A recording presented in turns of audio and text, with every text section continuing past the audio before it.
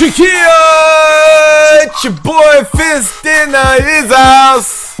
Bring another great edition of Call of Duty for me to you, because that's what I do. My weekly video. I'm so glad to be chilling with you guys. I hope you guys enjoyed your week. I'm here with the week in review. Call of Duty, Advanced Warfare, MLG, the whole shebang a dang dang dang dang dang dang. I used to like the MTAR was really nice in this game. And I think last week we talked about a lot of things. And the one thing I wanted to talk about today that really was interesting to me was about YouTube and the gaming scene on YouTube. And everything that has to do with, you know, the vacuum that YouTube created for gaming. I don't know, if you've been around on YouTube since 2006, you knew that gaming was really on the front page of YouTube all the time. And YouTube had an opportunity to make YouTubeGaming.com. I mean, they could have easily done that, but instead, for some reason, whoever made those decisions, in hindsight, they were bad decisions, because I'm going to discuss those in a second. But YouTube wanted to go in a direction of making creative content, like for videos, rather than even acknowledging gaming. And so you had this huge vacuum.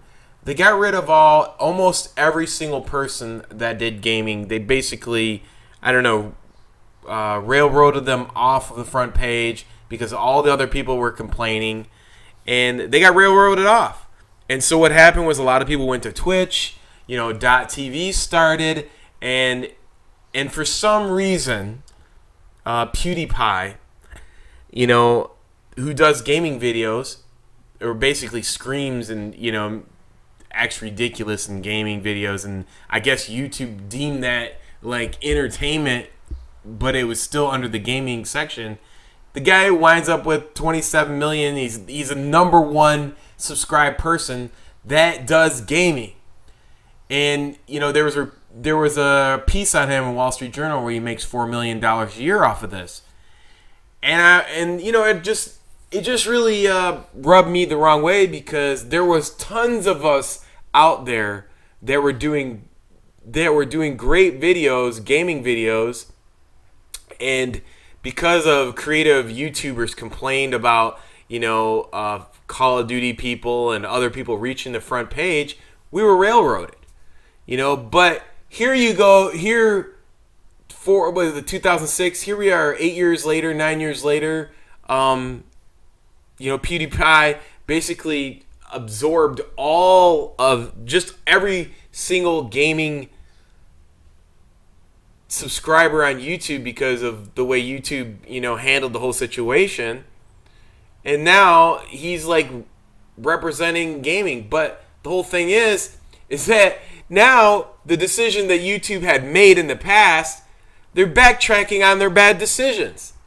They're going back and buying Twitch for $1 billion. They're probably going to wind up buying MLG TV for $1 billion. So all of these separate entities of gamers who went into their own direction, and who knows what else is out there. I mean, basically, YouTube has turned into Facebook, and when gaming was the most powerful what was the most powerful viewership on YouTube, they could have spun off YouTube.com. They could have incorporated Twitch TV and MLG TV and everything to do with gaming. But they totally just X'd it out, or just they picked and choose what they was going to be watched. And then now they're paying for it in hindsight. Not only are they paying in it for the fact that most of the subscribers are subscribed to for PewDiePie. I don't even understand like his type of gaming commentary, you know, how it's even remote. I mean, some of it, maybe 1 or 2 videos are funny, but him getting 2 or 3 million views and being the most subscribed YouTuber, that is the reason why. If you want to know why PewDiePie is so big, it's because YouTube chose him as what gaming YouTube videos should be on YouTube.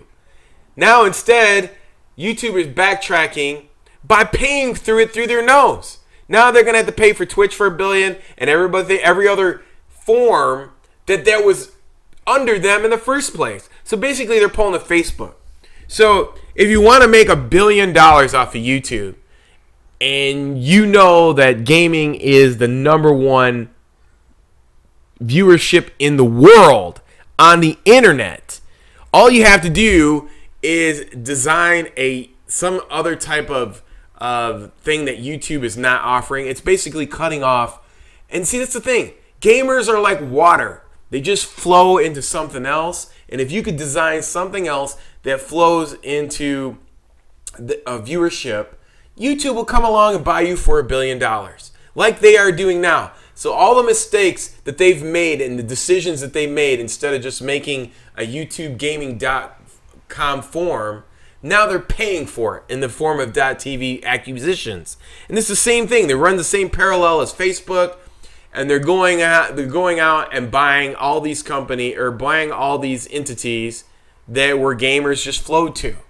So if you're wondering what happened, and you think that casual gameplay had died on Call of Duty, or Call of Duty casual gameplay, or any casual gameplay had died on YouTube, it didn't die on YouTube.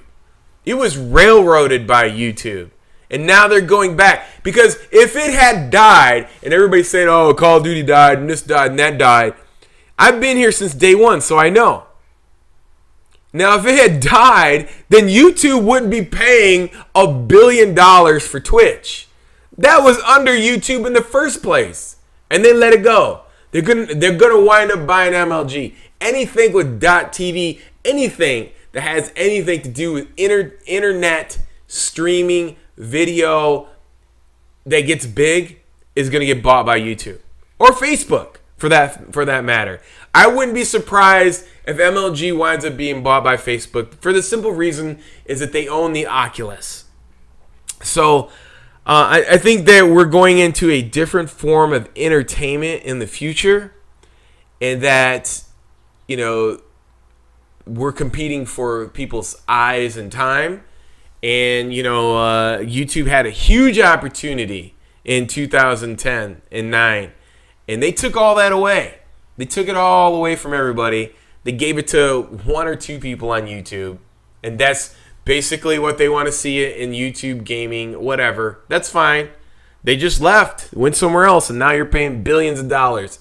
So, I mean, I guess it's instead of just spreading the money amongst everybody, just go ahead and buy whatever, and then people will just run and do something else. But, that's my little story for you today. If you haven't been around YouTube and you don't know what's going on, you wonder why PewDiePie, and you just understand why he's so big, there you go.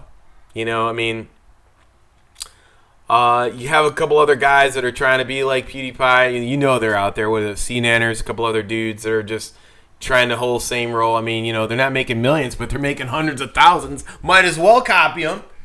But anyways, you want to check out my second commentary of the day for this week, go to Fist 2. The link is in the description below. And I thank you guys for stopping by.